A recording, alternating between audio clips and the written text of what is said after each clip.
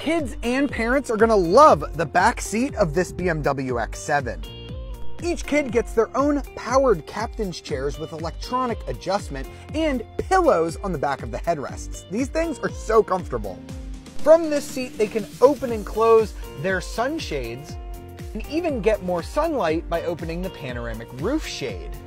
They get their own climate controls and cup holders with these cool inserts for a phone holder that have a USB-C port.